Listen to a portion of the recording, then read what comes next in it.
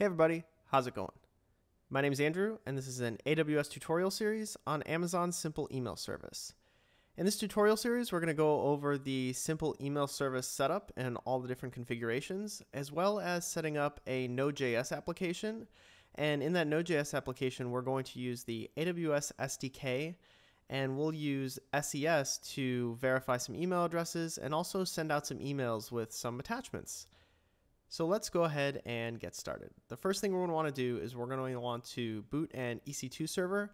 And on this EC2 server, I'll walk you through installing Node.js, as well as a sample application I've already created for you. So we'll go ahead and launch an instance, and we're going to choose Ubuntu. T2 Micro is fine since it's just a demo. And we'll call this AWS SES tutorial. And we're going to leave all inbound and outbound traffic wide open since it's just a demo. And we'll go ahead and launch this instance with a key pair I've already created.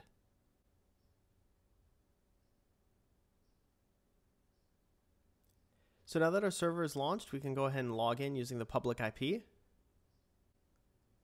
And so we'll provide our key pair that we've created. We'll log in as Ubuntu.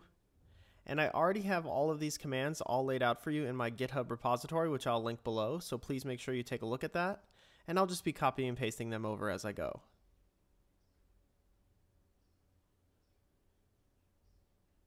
So if we jump over to my GitHub, here are the steps you're going to need to get this up and running.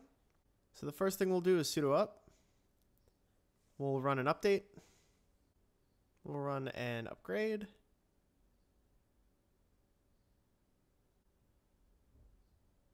We'll run a dist upgrade.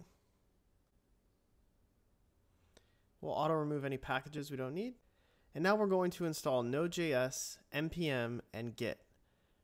These are what we'll need to get Node up and running and be able to run our application. So we'll install those.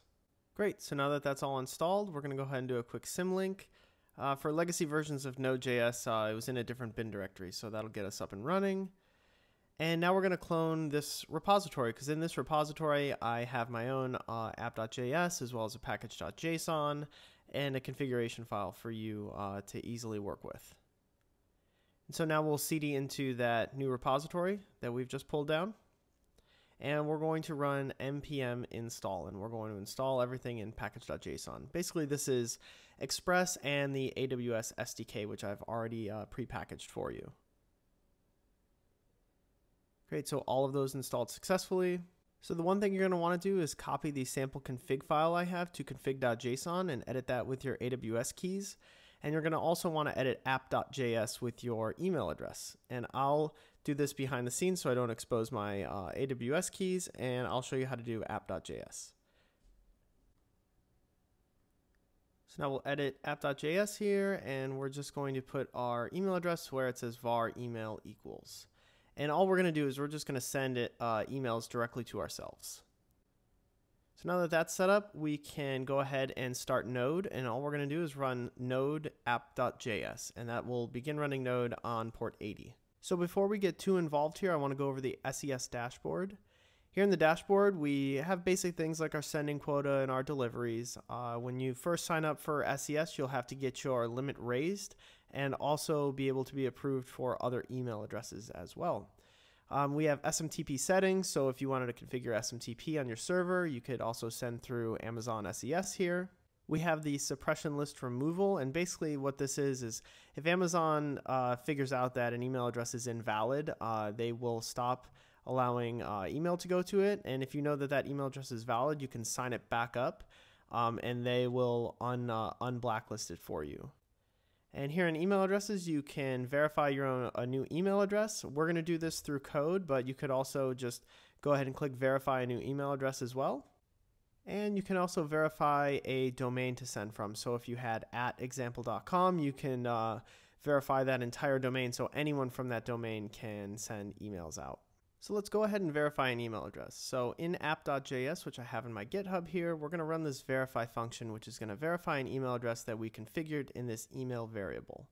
So if we go to our public IP address and we click send verify, we see we're going to get a request ID and that this was successful. So what we'll do is we'll go to my email and we'll check to see that we got a verification. Here's a typical email you get when you go to verify an email, and all we're going to do is click on this email verification link, and we can see congratulations, you have successfully verified an address with SES. So great, so now we can send and receive from this email address.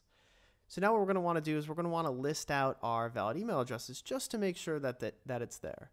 So we'll go ahead and run list, and you can see that our verified email addresses are mine and we have that valid request ID. So now if we go to our verified email addresses, we can see that this email is verified, and that's pretty cool. And we can also see that there's some extra things that we can do, like set up SNS topics for bounces, complaints, or deliveries, so we can further perform some other actions as well. And so now what we want to do is we want to actually send an email via the send raw email function that I've already created for you. Now I'm not going too in depth on this code. I'm going to let you go ahead and do that. I know I'm kind of speeding through it, but it's in my repository for you to check out.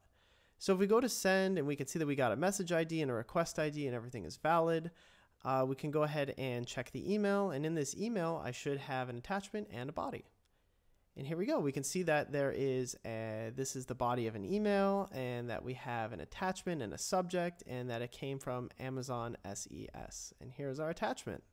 So the next thing I want to show you is basically the steps to verify your domain.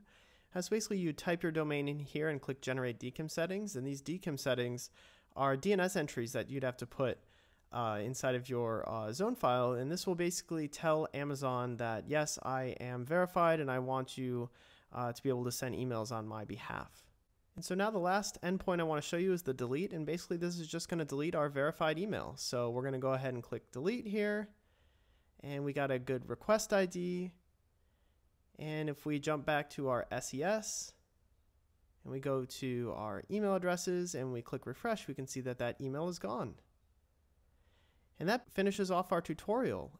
If you have any questions, comments, or concerns, please leave them in the comments section below. And please remember to like and subscribe. Thank you so much for watching.